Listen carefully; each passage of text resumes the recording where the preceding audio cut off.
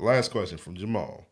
He said, with the release of the Snyder Cut last week for the Justice League movie, are there any other movies you wish get this treatment? For example, how about a version of 8 Mile where Anthony Mackie actually raps in the final against Eminem? I was fucking that up, but I hope y'all got what I meant. Oh yeah, I was thinking about this earlier today. So you know, pretty much he's asking like, what other movie would you want like a director's cut like that? Yeah, I never thought about the fact that Anthony Mackie played Papa Doc. I'm Tupac. He played Tupac. Yep. He didn't. I didn't enjoy that. he attempted to play Tupac. Yeah. I don't know if he succeeded, but he tried. I can't. All right, so let me say this. First off, I commend Zack Snyder with what he's done with the Justice League and such, right? So everybody watched it, right? Yeah. What's your verdict on it? Yeah. That shit was amazing. That shit was great. That shit was fire. Finally. Now, I don't know about y'all, but I didn't see the original Justice League. Did y'all see I it? saw the original. I didn't see it because I always I heard about the Snyder Cut. And I didn't watch it. I was like, and what I saw just in case it come out one day. Yeah. What I saw of the original one, I didn't like. Yeah, it was like all the fire parts that was from the original was all the Snyder Cut anyway. So it was like, well, damn. Okay. Yeah, like, well, how'd the story go? He got kicked off the making the show and then making the movie, and then they brought in Josh. Well, his daughter died. Committed. Yeah. That's right. That's right. Yeah. They brought So it was, and they kind of panicked. He just needed a little time to grieve, and they just said, "Fuck it." They brought that whole ass nigga in, Josh Weston. Whatever. and he just fucked it all up. But I ain't never seen it. I just heard it was just shitty. Yeah, but then when I seen I watched because I ain't really a big fan of these new DC movies, man. So I was kind of going into that shit kind of reluctant. Well, I was like, I don't know, man. I'm just gonna watch about 2 hours, but I went up watching that shit. I was like, damn, they say no 4 hours. 4 hours went by like that. By. I was like, bro, this might be like out of all the superhero movies I've seen, I feel like the Snyder Cut might be like top 2 or 3. To be honest, I don't see like most movies fucking with that shit. Nah, not at all. And I would say that it's even better than some of the Avengers movies that had come out. You know what I mean? In my opinion, it was better than the last one, the last Avengers movie. All right, be careful now. Yeah.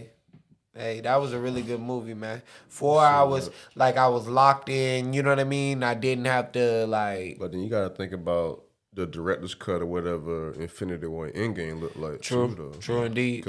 Ain't no telling what that shit could. True indeed. Really. And I mean, Endgame was great. Endgame was great. You know what I mean? And I'm not taking away from that movie, none. I just say it to say like the way they had Steppenwolf looking, you know what I'm saying? They like had Steppenwolf looking like a straight hoe in the first one. Yeah, looking like a they made him look too human, like too human. Yeah. And this other one, he just looked scary as fuck, bro. That nigga when he was fighting the Amazonians, swinging them horses around like nunchucks. That nigga was choke slamming the fuck out them horses, bro. When he launched all 3 of them, I was like, "Wow!" I was in the crib like, "Let's go." That shit was crazy, but that nigga was like really like shaking like a stripper though. When Darkseid came on there, and that boy talking about, man, I got this world, boss. Right. Can I don't know what happened exactly. Like if he betrayed them boys or something, and they made that man. I think he got to get like 10,000 more worlds. I think he just fucked up.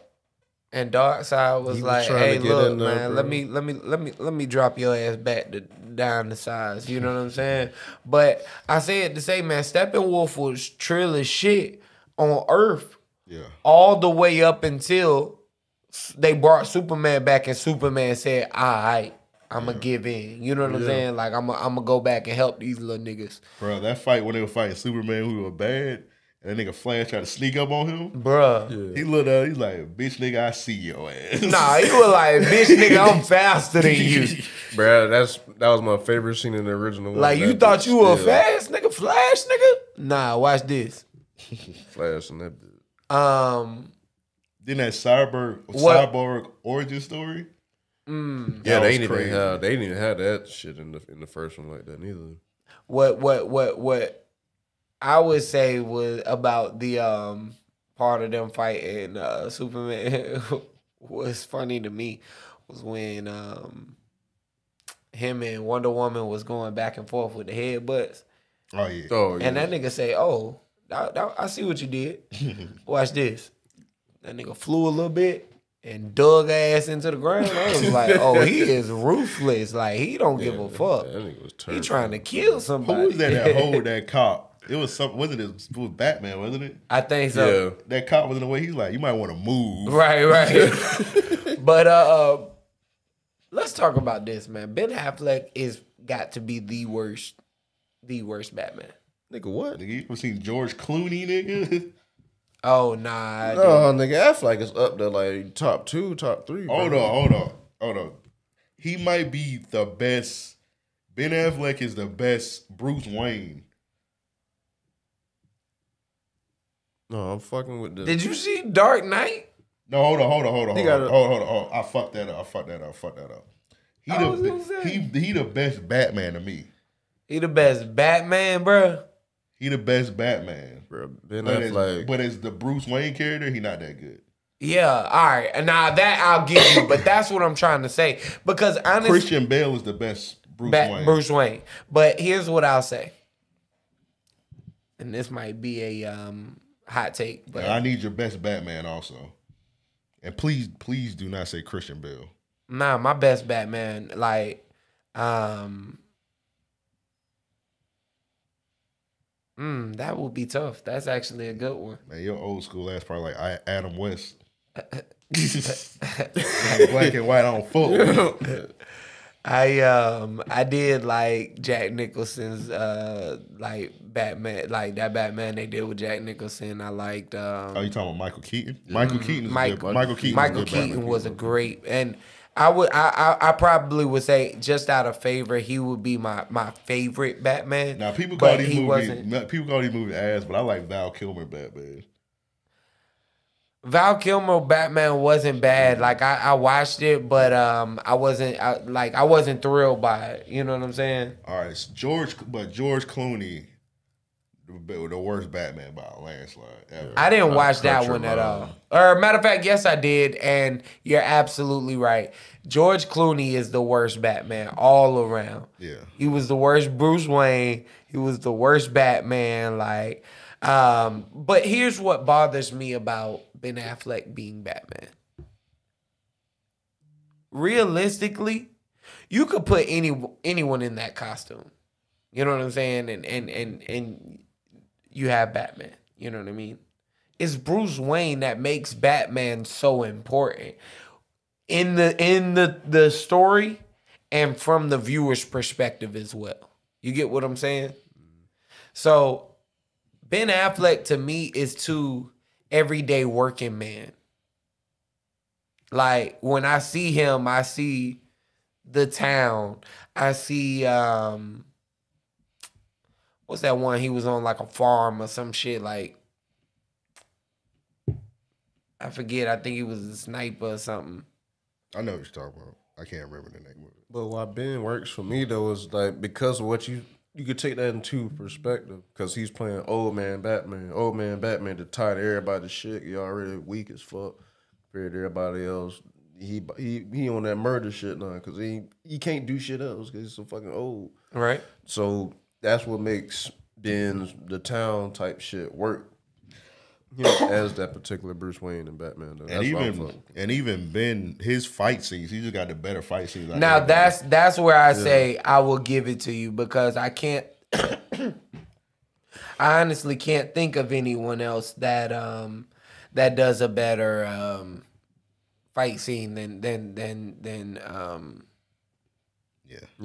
My man's Ben Affleck. Christian Bale. He had some good fight scenes when he fought Bane. Yeah. But Bane, those fight scenes was like so cool. It was kind of like they were good, but like Bane just talking shit. Just dropping all the damn jewels and shit while fighting is what made those fights. They really did. Like, that's what enhanced everything.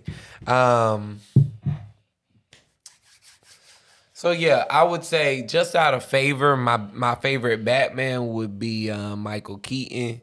But Ben Affleck, now that we are talking about it and I'm really putting things into perspective, would probably take that as number one now. And I only say it to say this. I didn't watch the full Batman versus Superman.